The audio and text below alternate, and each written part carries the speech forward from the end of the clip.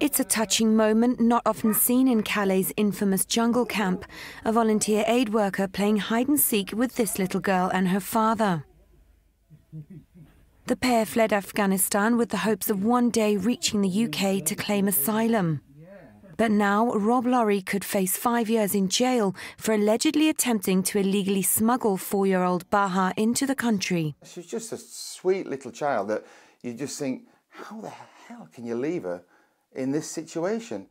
The former soldier claims the little girl's father begged him to hide her in his car and drive her to relatives in Yorkshire. Rational thought left my mind, and I thought, you know, I've got a sleeping compartment in my van, and I said to her dad, okay, you know, I can't leave her here, I'm sorry, I'll take her to your family in England, who ironically live 5 miles from me. But he was stopped by French police at the border and charged with aiding illegal immigration. Baha was returned to Calais, while Rob waits to hear if he will be jailed or fined up to £20,000 by a French court.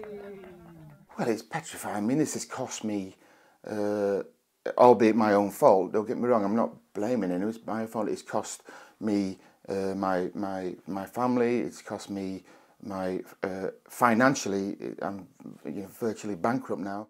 Online petitions have attracted thousands of signatures in the hope he'll be spared jail.